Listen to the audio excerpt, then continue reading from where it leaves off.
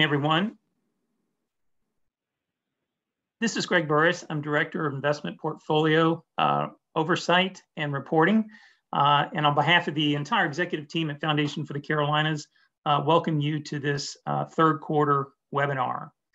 Before I hand it off to Tim and Travis, I just want to mention that if at any time during the webinar you have any questions or would like further clarification on a topic, please post your questions in the chat window. The Mercer team will address these after the presentation during the Q&A portion of the webinar. So with that, Travis, I will go ahead and turn it over to you. Great, thanks, Greg. Welcome, everyone. It's a pleasure to be here with you all today. Thanks a lot for spending a few minutes with us. I'm going to do our regular check-in. So we'll go through the markets. We'll talk about your options and how they've performed over the course of the third quarter. I'll give you a little bit of sense of how things have changed since the end of the third quarter. And then we're also going to talk about a new donor option today that's been made available by the Foundation for the Carolinas, something that we're happy to provide an update on and answer questions for. So let's jump right in. And from a big picture perspective, excuse me, it was a bit of a rocky quarter, really culminating in a pretty challenging September. Equity market returns around the world were negative in the month of September. But as you can see, the MSCI ACWI, which is the global stock market, finished the quarter down 1.1%, which the blue bars here. You can see from a gray bar perspective that through the first 9 months of the calendar year, still pretty good absolute returns, up about 11%. Excuse me, that breaks down. U.S. markets led the way. Pretty tough September for the S&P 500, but all in all, still finished the quarter positive, up about 0.5%, and still nearly 16% absolute return for the first 9 months of the year. Developed markets, as measured by EFA, down about 0.5%, but still positive for the year. The real story for the quarter was emerging markets, and as we saw China start to take their next phase of regulatory improvements and perhaps in some ways modernization. We did see the stock market get beat up a little bit in the quarter after what had been for emerging markets in the first 6 months of the year, a pretty good period. So through the first 9 months of the year, we did finish down about 1.2% in the emerging markets, which helped drive that overall lower global equity returns. And then bond returns as measured by the Barclays aggregate, about flat for the quarter. So when we break that down, one of the notions that we saw and that we continue to see is this growing concern around inflation. And that has manifested in pretty solid returns for the quarter in more inflation sensitive type securities. So commodity futures, so think oil, cotton, really the raw materials that go into economic growth. Those were up quite a bit as investors started to discount in the near-term inflation that we most certainly have experienced, as well as the potential for longer-term inflation. And then as well, or I guess coincident to that, was also good performance for the quarter in U.S. tips. And so if you're, for those that maybe need a brush up or a reminder, tips are Treasury inflation protected securities. And what they really are is their coupons are indexed to changes in the rate of inflation, which is a real positive for a bond holder. Inflation is a bad thing if you're a long-term holder of bonds. And so we did see those two parts of the market bounce pretty strongly in the third quarter as fears of inflation and actual inflation really manifested, as we've seen this disconnect between strong demand and available supply across the spectrum in terms of both goods and services. I mentioned U.S. large cap stocks in that environment was still positive, up about 0.5%, and emerging markets were negative over that period. But you can see by and large about a split lineup, if you will, in terms of over and out performance for the quarter. Translated on a year-to-date basis, that 6.6% return did bump the commodity return up nearly 30% for the year-to-date periods. It's been a while since we've seen commodities perform like that. And that is pretty reflective of a fair degree of inflation concern in the short term. To a slightly lesser extent, but still pretty impressive absolute return number, are natural resource stocks. These are global natural resource stocks. So think oil companies, materials companies around the world performed really pretty well ahead of that U.S. large cap position. But we have seen some translation in this period of some more concern about inflation, but still overall for the course of the year, still pretty positive view as being priced into equity markets for overall growth, both in the U.S. as well as outside the U.S. And bonds, as Emma noted, still negative on a year-to-date basis. Most of that was first quarter activity as we saw yields peak. Yields have bounced around quite a bit since that time, but still down 1.5% for the year. We have seen we saw really at the end of the first quarter rotational leadership. So if you recall, around late October into November, when the vaccines first hit the availability, the global markets, and especially in the U.S. markets, are very excited about economic growth. And we saw small cap stocks really lead the way for the better part of the next 6 months.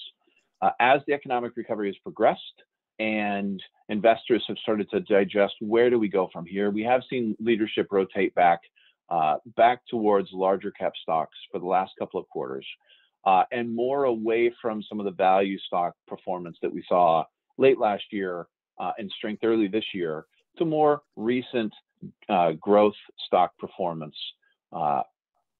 in the marketplace. And that suggests to us that investors pulling in their horns a little less convinced as to the directionality of economic growth. And so we have seen growth markets perform a little bit better than value markets on a quarterly basis. You can see that in the green bars, albeit they're not very big, but you can see in large cap especially, growth did better, mid cap better, value actually did a little bit better in the smaller cap part of the marketplace over the course of the quarter.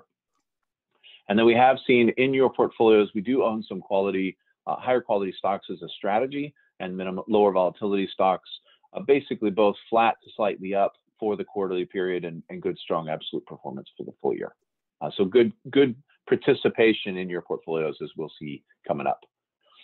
So as we think about what's coming up, what are we doing forward? One of the other notions that we have, it almost seems like we've talked so much less about it, it's becoming a part of our lexicon every day, is the notion of COVID cases. And here we've captured the 7-day moving average of new COVID cases. So the Delta wave, which also contributed to concerns around economic growth in the third quarter, seems to be peaking and rolling over in the near term. Our expectation might be, we might see more of this. And as the arc of this curve turns back north, if it does, we might expect that to add some volatility to equities. But certainly in the near term, slower growth of cases, fewer cases, through fewer positive momentum in cases, suggest that we have the opportunity to maintain economic growth, maybe work through some of these supply issues that we've been dealing with. I mentioned inflation, and you can see here on the right-hand side of this chart that, from an inflation perspective, we certainly have gotten a peak. Circle over here, hopefully you can see that. We have seen a really shoot up inflation, but you can see right here at the tips of these charts, we actually have seen them start to moderate some.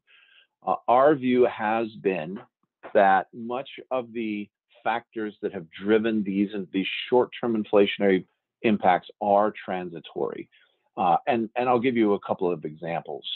Because of the global shortage of chips for the auto industry, we did see the availability of new cars fall quite significantly as automakers were unable to deliver complete new cars to dealers. As a result, those folks that wanted to buy a car had to consider buying a used car, and the supply of used cars went down because folks that wanted to buy a new car had to keep their old car. And so we did see used car pricing go up quite significantly. That's a pretty big contributor here. And then certainly from a total CPI perspective, which includes food and energy, we did see food and energy prices pop up as we've seen the price of oil accelerate. But some of those supply constraints are starting to work out ever so slowly. We do think still that those supply demand notions will transition out. And as a result, we do still have a primarily transitory view on inflation, with a couple of things that we're watching, most notably about wage growth and the ongoing notion of wage growth. The other component here, that gives us some comfort that, as to what the market's thinking, is this notion of longer-term inflation. So short-term inflation is a big deal, but if we're right in our transitory notion, then over some shorter-term horizon, maybe it's up to 24 months, we'll start to see the inflation figures flatten out. And that seems to be what the market is projecting. So here, it's a rather technical curve, but what this chart says is it reflects the views of what market participants are pricing for expected inflation 5 years out.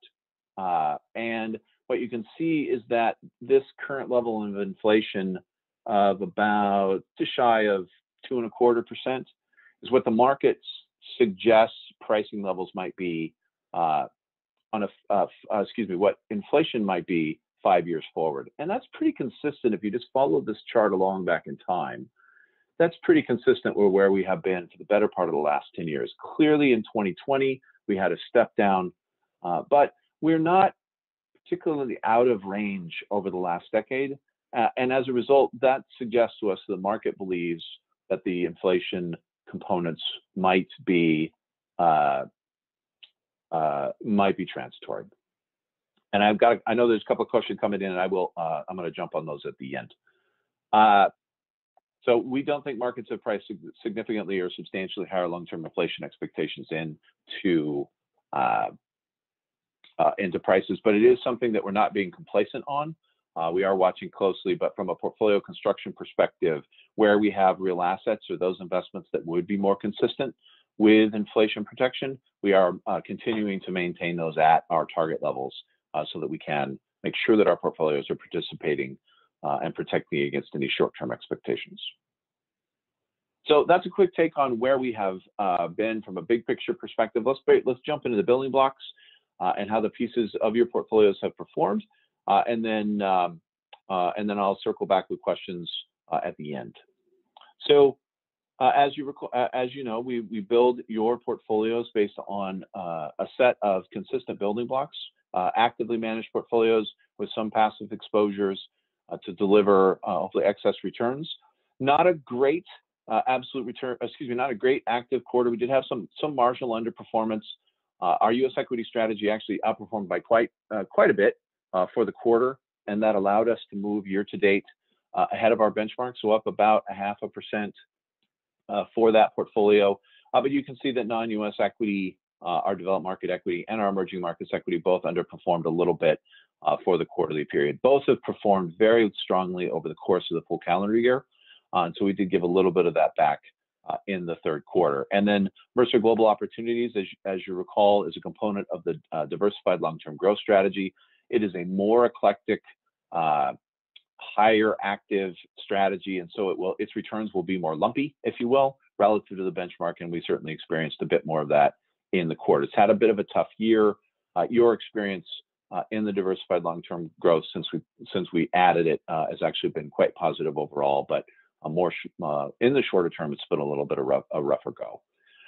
You can see that even with those some of those strong subcomponent portions of return from a real asset perspective for the quarter, still flattish, but overall really pretty good long-term returns from the real assets component.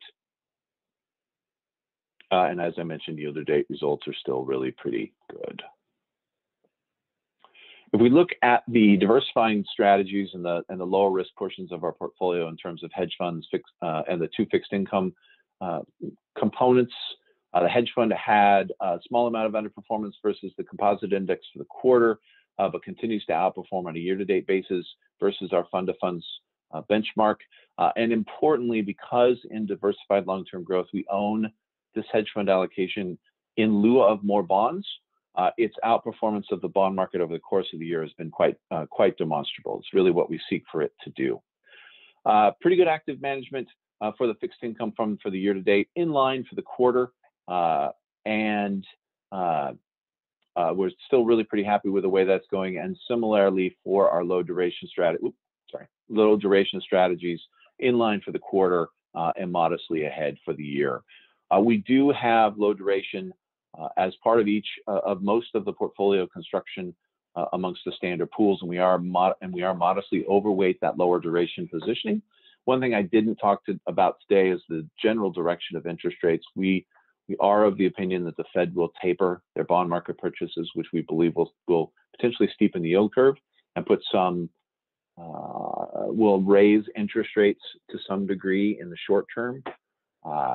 And then I think we'll see the Fed figure out the impact of that as they consider where they go with actual raising of interest rates or changes to the interest rate regime in the short term. As a result of that, we do want to be lower duration than our benchmark because as interest rates go up, that generates negative returns. And the longer maturity your portfolio is, the more negative return, all things being equal. And so we are overweight these shorter maturity strategies today. So all of that resulted in this for the period. We have seen, the year started with quite a bit of optimism, but we did see with those negative numbers some pullbacks, a little bit of underperformance in our standard pools, our active standard pools, pretty close, but just a little bit of underperformance for each of the three active primary active pools or multi-manager pools versus their benchmarks for the quarter, but still on a year-to-date basis, still really pretty solid results against our benchmarks year-to-date, which might be my next bullet. Yeah. And then if we compare our two longest term active strategies, the active long-term growth and diversified long-term growth, relative to the passive option, these three options, as you may be aware, all have very similar long-term risk-reward objectives. And you can see both of your two active strategies have been pretty competitive against the passive strategy as well. So before I jump into questions with Greg, I think what I'd like to do is take you through the new donor pool, and I'll ask Greg to jump in anywhere where I might miss something important. But in the third quarter, after several months of conversation and design, the foundation did launch an ESG-focused donor pool, and that donor pool has some key characteristics. It is a long-term focus, so its overall asset allocation is in line with the three pools I just closed the previous page with. So the diversified long-term growth, the active long-term growth, and the passive long-term growth all have broad equity to fixed income allocations of approximately 75% equity, 25% fixed income. So the ESG donor pool sits in the same place, if you will, from a risk-reward perspective, as those other three donor pools. So we wanted to create a long-term option. The investment committee wanted to create a long-term option that aligned with those other objectives for long-term donors. As it stands today, it's liquid strategies only. So these are all public market securities. So public market stocks and bonds are included in the strategy, with a substantial focus on mutual funds, which really just eased our implementation approach as we launched this out of the gate. Pool is, you're going to have the same rules and operating procedures as all the other pools. It's really just steps into the lineup as a new option for donors to use. And as I mentioned, it is live and funded today. What does it look like? Here's what it looks like. We are, as we are with the other portfolios, we are globally diversified. So, excuse me, the blue parts of our chart here are US stocks. The brown is global equity, the green is international equity, and the light blue is fixed income. And you can see, similar to our other strategies, we do use multiple managers across most of the asset classes, with perhaps the exception of US large cap, which similar as in the US equity LLC, the US large cap allocation is passive. And so we've taken the same investment approach in the ESG pool. We've gone passive, but with a more socially aligned index fund. The approach to creating the ESG awareness is driven by Mercer's research views on each of these managers from an ESG perspective. So when we evaluate an active manager, we, in addition to assigning a letter grade that expresses our view on the likelihood of that manager outperforming going forward, we also express an ESG rating, which is our evaluation of the integration of ESG factors into their investment approach. And so ESG, I'm sorry, I'm throwing around that term ESG. That's environmental, social, and governance focus. So when a manager invests with ESG in mind, they are paying much more attention and they integrating more additional risk factors and growth factors into their decision making that are more specifically tied to things like the environment. So whether that's clean energy or reducing pollution, or social issues, which could mean equal opportunity or living wages, and governance issues. So it's the diversity of boards or the diversity of decision makers, or just good governance overall, which is a pretty standard tool in active management. We evaluate how those managers integrate those solutions into their investment strategy, and then we assign them an ESG grade. So if you can read this tiny type on this chart, you can see the, on average, ESG rating between a 1 and a 2, and ESG 1 being the highest integration of of these ESG factors into the investment strategy. We also sought to build in to this matrix of managers more attention to, or we wanted to be attentive to more diverse teams and diverse ownership. So nearly half the assets in the portfolio are managed by either firms or teams that are predominantly influenced or influenced strongly by either minority investors or women-led teams. So a good mix of managers. Like I said, this investment is now made. It's up and running. It's live. We will start. It was funded mid-October, started funded mid-October, so we will have performance for it in the coming months to see how it's all coming together. But these are all highly rated strategies from our investment team. They go through the same investment manager process as the other managers that we use in your program, and we're excited to get this launched. So with that, I'll pause and take some questions and anything else, Greg, you might want to throw in here. Oh, that's good. Appreciate it, Travis. And yeah, I was going to mention just what you said at the very end there, that there is no compromise on the managers they use to build out this ESG portfolio relative to the managers used in the investment pools that you've been hearing about to date. So just wanted to make sure that was understood. And we're very excited about this opportunity at Foundation for the Carolinas. And certainly if you have any questions, you want to get the fact sheet on this fund, you can contact us on our website, and happy to get that to you. So I will go ahead and start with the Q&A if Mercer team is ready. As you might expect, we did have a couple on inflation, so I'll mention both of those because they're similar. First of all, what would cause you to change the portfolio in terms of the inflation? And if you were going to make a change, what would you do? And then the other question is, how much inflation do you think the Fed will tolerate before taking action? Well, let me tackle the second one first. I think, so I guess my short answer is I don't know. Well, I'll start there. I do think the signaling from the Fed, though, is that they are, if the factors that appear to be driving inflation today remain in place, then there is in our view, a very cogent line of thinking that Fed activity can't address it. So if inflation, short-term inflation today is being driven by a supply-demand imbalance, and that there is much more demand than there is supply available for certain goods and services, then that may not be, that Fed activity can't necessarily fix supply chains.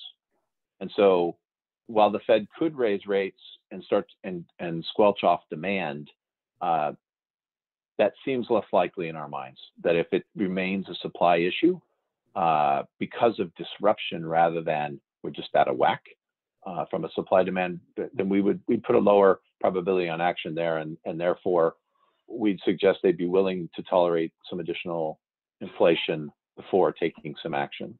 If we start to see inflation those what we believe to be transitory inflation factors start to moderate, and we see more sustained increases, say in wages, then you might find the Fed a bit more proactive in terms of raising rates, only because wage inflation historically has been more durable, if you will.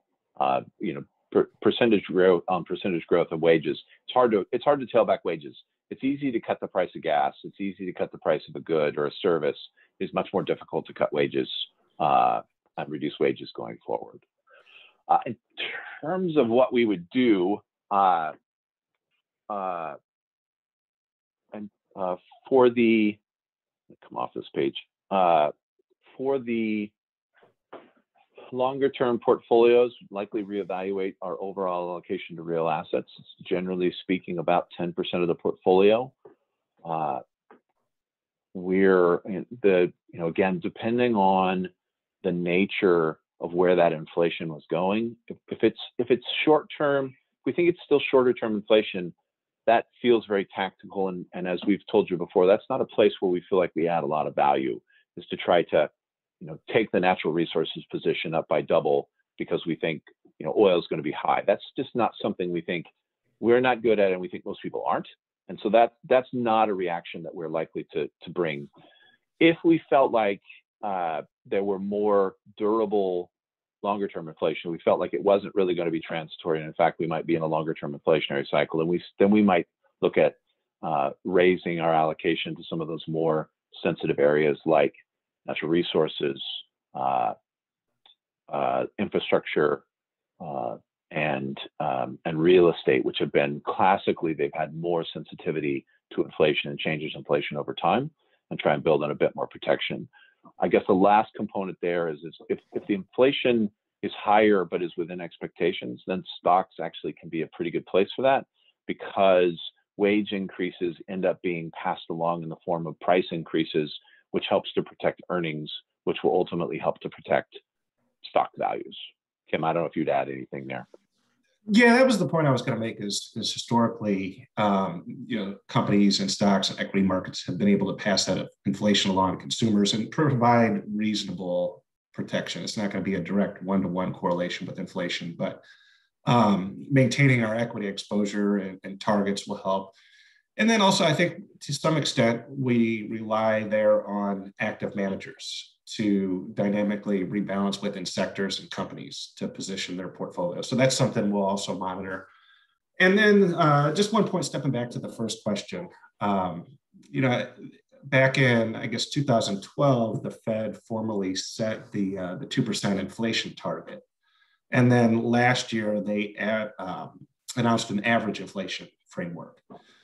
So previously, we thought of inflation as the Fed was going to keep kind of a 2% lid on that. And I think now the guidance is they may let it run a little bit higher, because historically over the last 8+ years, that has been running below that average 2% target. And so we still do have a little bit of room to catch up to that 2% year-to-year average.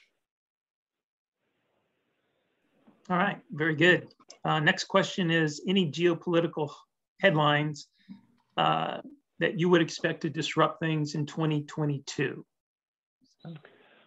Well, timing-wise, again, I don't know. But in terms of potential, certainly tensions with China have not abated. They tend to rotate into and out of the headlines, but it's still an issue. We're still figuring out how to work together with one another globally. So I do think that there's the potential for disruption from those notions. There's the potential for internal disruptions from the standpoint of where we're just starting into the next round of election cycle. You know, there was an election in Virginia for governor last night. There's an awful lot of people that believe they know an awful lot of things about what that election outcome means and what it will mean nationally. And because there are an awful lot of opinions, that creates a lot of news cycle, and a lot of noise that could theoretically impact markets at various points in time. If I haven't said this here before, I'll say it again. Elections happen all the time. Regimes change all the time. I'm strongly of the view that, you know, once there's a decision made by a regime, whether it's higher taxes or higher spending or what have you, it's a step change function, and the market goes on from there. And so that can cause some volatility in the short term, could change the trajectory of things like interest rates and earnings. But those end up being known quantities at some point. The market adapts and moves on, in my view. So, you know, there's the known unknowns. And then there's of course the unknown unknowns. You never know when something might boil over in the Middle East again, or some change in amongst the other big power players in Asia. So there's always something on the horizon. I think that's a big reason why we continue to preach the gospel of diversified portfolios and driving our returns from multiple different places. All right. Well, I do not have any other questions showing up. Again, Tim and Travis, thanks so much for participating in this. Hey, Greg, I did see another one pop up. I don't know if we have a minute or two to capture that on the chat. That must have just come in. Okay, I'll go ahead and read that. The old adage, don't fight the Fed, may now require different logic with the Fed tapering and higher rates. Is there an asset allocation opportunity toward value type investments and tips, or is large cap growth still a safe haven? Thanks, Tim. That's a fantastic question. I just sat in on a conversation yesterday, and I sort of asked the very same question, but in the context of small cap. Sorry, the sun came out here and it's blinding me. I don't know that it's an easy question to answer. Classically, we might argue that if rates start to go up, that has historically been a pretty good time for value investments. The question I had for the manager I spoke with yesterday, and I think it ends up with an it depends number, is whether that really translates into accelerated earnings growth for more value-oriented companies. Certainly higher interest rates will be bad for valuations for large cap growth stocks and growth stocks in general. Not to get too wonky, but if rates go up, that means that makes their valuations seem that much more expensive, and they get repriced to reflect the interest rate environment. The flip side to that is if stocks that sit in the value camp don't show earnings acceleration, this market has been less willing to just buy on valuation. And so I think there is still a bit of it depends. Generally speaking, we do find value moderately more attractive today because we do believe valuations over time work. And certainly larger cap growth stocks and growth stocks in general are a bit more expensive. But we think the market activity more recently has also been to allude to Tim's home state of Missouri. There's a fair amount of show me when it comes to earnings growth. And the safety trade has been to roll back into larger cap growth names. Those are companies that are generating quite substantial profit growth. So it's not a bad reason to own the names. But when things get rocky, investors have shown quite a bit of appetite to rotate back in. So I think there is some wait and see. This is something we're talking about internally. We're reasonably balanced. We're reasonably balanced in the U.S. with a slight bias to value overall. So we think that that's a positive for the portfolio, but it has been certainly less evident over the last 6 months of the market or more evident, I guess, over the last 6 months of the market, that as things have gotten a little bit rocky and as expectations around economic growth have been questioned, that investors have been much more comfortable rotating back into those larger cap growth names. And I think that there's a little bit of relation between, tapering higher rates and value as we see economies reopen globally and supply chain disruptions mitigate. The higher economic growth puts greater likelihood of tapering and higher interest rates on the table. But also, as those economies reopen and things resume back to normal, value should do well. Those companies that have been kind of penalized and on the sidelines should recover, instead of just a handful of select growth names leading markets. Oh, good. I'm glad we caught that question. Appreciate that. So as always, Tim and Travis, we appreciate your support here and sharing your thoughts and insights, with our donors. And thanks to all the participants. We hope you did find it informative and helpful. And if you wanted to see a recording or direct a colleague to hear it, it is going to be posted on our webinar as soon as possible. So thank you once again, and hope the rest of your week goes very well. Thanks, everyone. Thanks for the questions. Thank you.